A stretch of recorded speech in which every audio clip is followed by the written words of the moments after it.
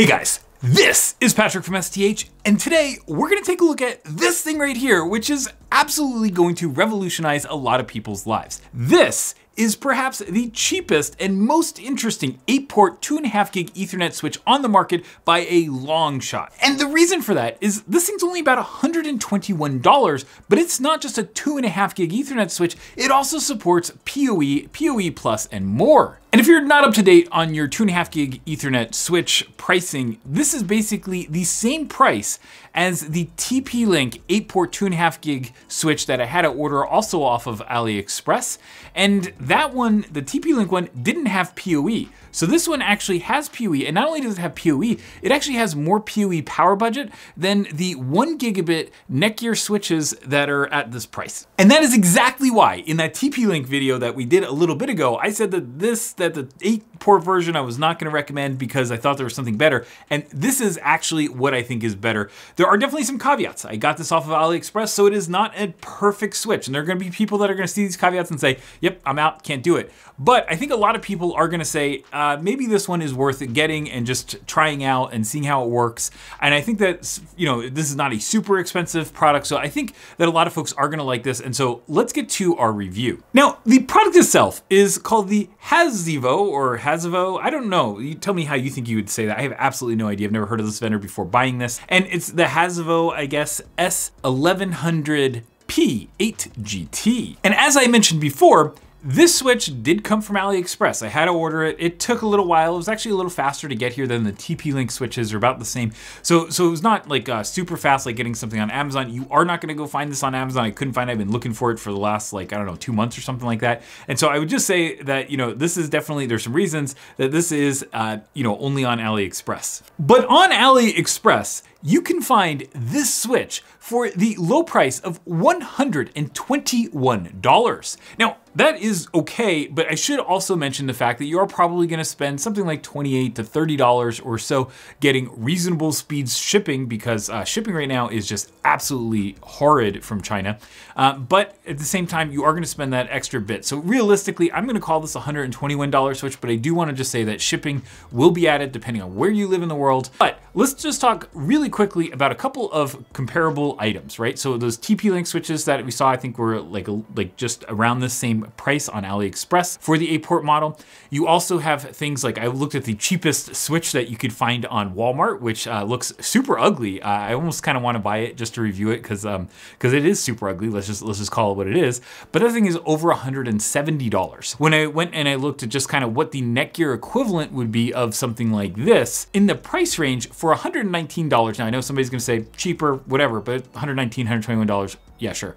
You know, the Netgear switch that is most comparable to this is an 8-port 1 gigabit Ethernet model, and the PoE budget on the thing is only 83 watts. This thing has a higher PoE budget, and so that's why I would say, you know, in terms of pricing, this is definitely pretty darn good. Now, some things that you're not gonna get with this, lifetime warranty, like you would get with Netgear if you have it, if they ever do break, if you send it in, well, you know, Netgear will actually usually get you a replacement. This, we actually even had a problem with this one, and I'll show you that in a little bit, but it may have been us causing it. Still, you know, you're just not gonna get, that same level of service you would get from a big brand. And also things, let's just do the easy one. So you're gonna look at the top of this, you're gonna look at the bottom, all the sides, and something that you're not gonna see, we'll show you this label, but what you're not gonna see on this is any markings. Like you don't see FCC markings, CE markings, you don't see just any kind of certifications out there. There's no UL marking, there's absolutely nothing on this device. So if you do have a environment where that is gonna matter, I would say this is probably not the switch for you, but if you're just, if you're willing to go take a risk and just, you know, YOLO, why not? This is actually pretty interesting. Let's just talk about this label. The fun things on there as the Hasivo label are the fact that you see that we can actually have one port and go up to 90 watts in terms of PoE, that would be PoE++. The second thing that you'll see is that if you go beyond that, you're basically talking about a 30-watt budget, which pretty much puts you in the PoE+ range. Still, this is a 2.5 gig Ethernet PoE+ switch. That is pretty darn good. good. Now, you will also notice that this does not say GBps because that would be gigabits per second. Instead, what you see is GDPS, and I don't know what GDs are, so if you know in the comments, let me know. Maybe they're like gosh darns per second, like how many gosh darns per second can you do? I don't know, but this says GDPS, and that just kind of tells you a little bit about, you know, where these things are targeted in the market. It's not necessarily at the high end because you see things like those typos on these labels. Then again, if you saw our American Mega Trans video with the Dell EMC high-end 125 gig switches, you might say this is not too far off, so that's fair. Okay, but now that we've done that, let's get to the hardware and just kind of see what you actually get. So in the front of the switch, what you'll see is that we get a total of 8 2.5 gig Ethernet ports. Now there are no uplink ports, so you don't get like a 10 gig uplink port or anything like that, which means that you're probably gonna use one of these uplink ports to the rest of your infrastructure, just my guess. And so if that's the case, well, you know, then you're definitely gonna wanna have another 2.5 gig Ethernet switch or something, but you're also not gonna be able to get the full bandwidth of the switch and all the ports doing over, you know, like one uplink, right? Because you have 8 ports and they're all 2.5 gig Ethernet, so you don't have a higher speed port. On the other hand, these little 8-port switches are super common, so I don't necessarily have a problem with that because there are a lot of devices that frankly just will not be competing, and you're not gonna run, most applications will say, are not gonna run at 100% all the time, right? So I don't actually think that that's too bad. Now, these 2.5 gig Ethernet ports, they also run at 1 gigabit per second, they run at 100 megabits per second, and I think they also run at 10 megabits per second, but we didn't actually get to try that, but that's just kind of what I think you can do. It actually says on port 1 that you could do 10 megabits, but we just don't run networks that slow anymore. So now there is a version of this switch which costs a little bit less. It's, you know, a couple dollars less, but it is the non-PoE version. And one of the big ways that you can tell between the non-PoE version and the PoE version is that you're gonna see on the bottom here, you have this blue strip, and on this blue strip, you have these little LED lights that light up if the port is providing PoE power. Now, I will note that if you don't want PoE and you just say, I just don't want PoE, Patrick, I just want a normal switch, the version of that is I think like $95. But because you have the extra shipping, frankly, then you're basically in the same range as those TP-Link switches that we reviewed previously. And you may want to go with TP-Link because you've probably heard of TP-Link and you have never heard of Hasivo, because I don't even know how to say that. Still, going from no PoE to PoE is only $26. And frankly, I think that that is the reason that I would only recommend the PoE version, which we have here, because I mean, like, PoE switches always have a pretty strong premium, especially PoE Plus switches and stuff like that, have strong premiums over the non-PoE versions. And so I totally think that for this price, I get it. Continuing our hardware overview, both of the sides are just vented, so there's really nothing going on there. And then the rear of the switch, there are two things. Basically, you have your DC input and then you have a grounding point. Now, I know a lot of folks would look at the switch and say, you know, I'd really prefer if the power supply input was on the front with everything else, but that's just the way that these guys are doing it. And at this price range, that's it. Something else I want to note is that sometimes when I was looking at listings for this, both in English and also in Chinese, one of the things that you'll see is that sometimes they talk about having mounting points on the bottom of this, so you could like mount it to something using screws, and this unit does not have those. So there's no rack mount provision. There's really no, you know, being able to just go and put this on screws or anything like that. So I just wanted to note that this is probably a desktop unit, but even as a desktop unit, we don't get little rubber feet. So, or at least they didn't come with this one. So you're probably gonna have to go get rubber feet, or maybe, you know, just some Velcro, so you can go Velcro this to somewhere or whatever it is, but you're probably gonna need to go figure out a mounting solution, because I just think that this is a metal chassis. It will scratch a, you know, table or something like that. So I would just say, definitely think about spending another $1 or $2 or whatever it ends up being to just go and have some better way to mount this on wherever you're gonna put it.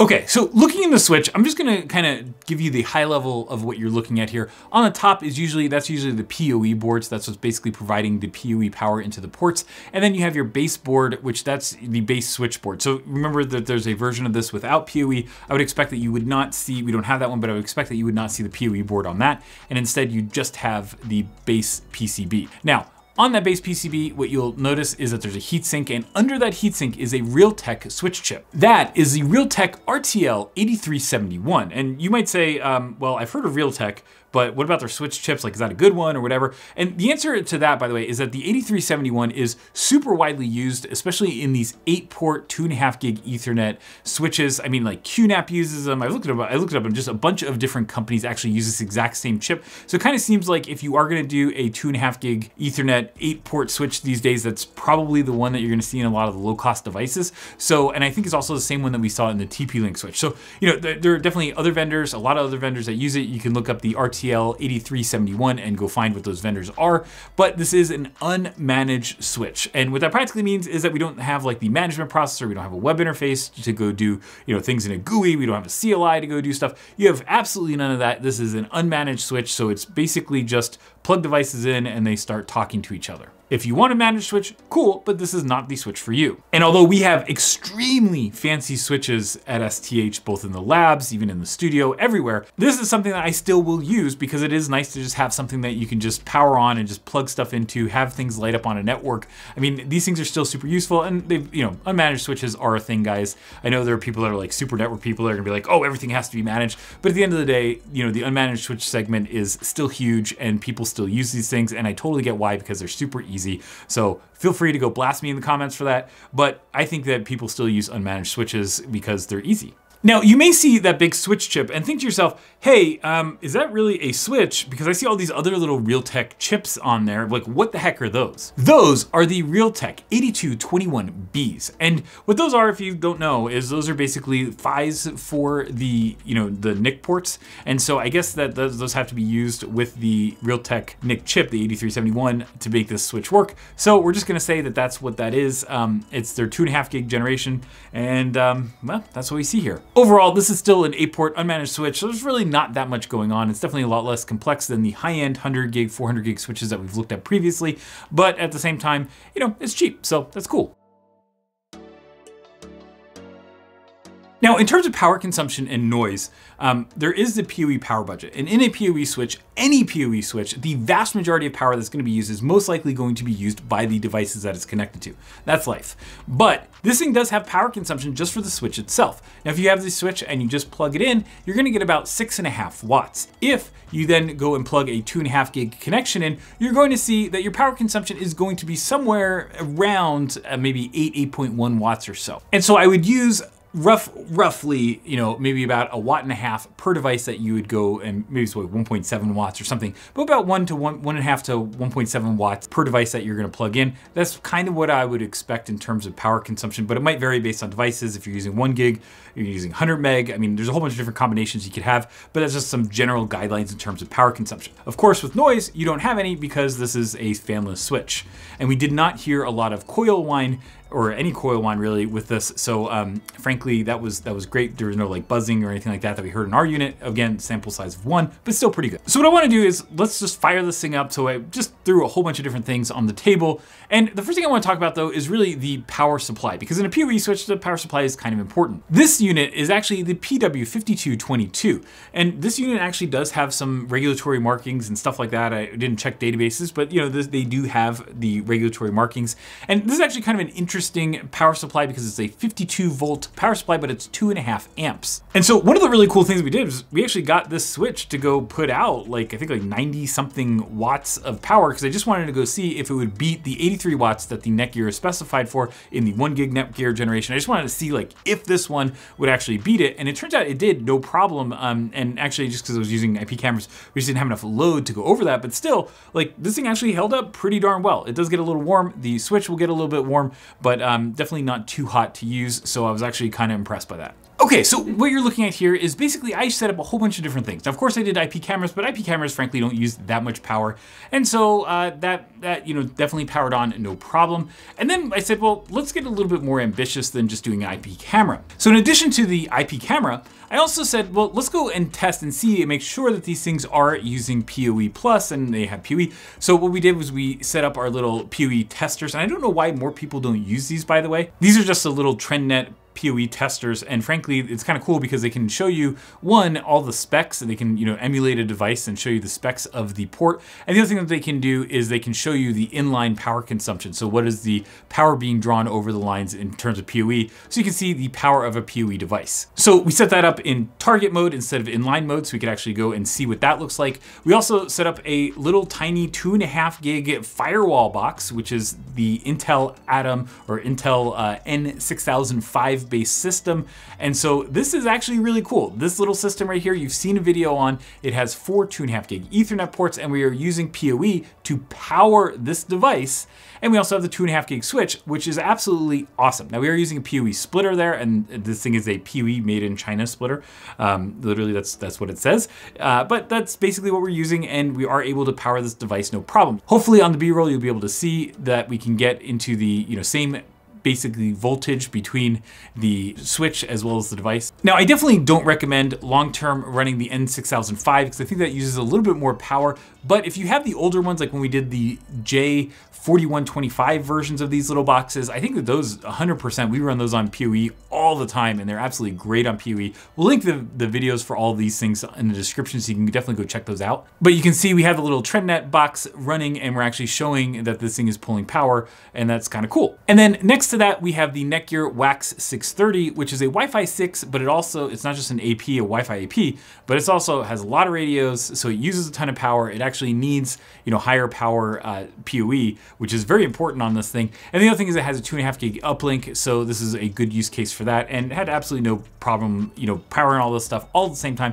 So I'm super excited just the fact that this thing actually worked. Okay, now what we're gonna do is we have our little PoE splitter here, we have the Hasivo switch here, and then we have one of these little nodes that have the 4 2.5 gig Ethernet ports. This is the N6005 one. You're gonna see a link to all of these things in the description, so you can go find them. We have videos on all this stuff, so I just kind of want to show you guys. And then what we're gonna do is we are going to do the moment of truth, and we're going to plug this entire thing in. And by the way, this device, when we had it on AC power, could use over 30 watts. So it's not a low power device by any means. It's running Proxmox. You just heard it beep. You see the little light here. This thing just turned on and is booting into Proxmox right now. And so this is actually a little hypervisor system. It has a 4-core processor. I mean, it has a 16 gigabytes of memory, it has like a 0.5 terabyte SSD, and it's all running on PoE on a super inexpensive switch. Of course, it is using the PoE made in China splitter, but still, that's what it is. And as you'll note, we can actually see on our TrendNet unit that this thing is pulling power. We can see voltages, all that kind of stuff, all on the little TrendNet unit. So we have the ability to go and look at what's going on.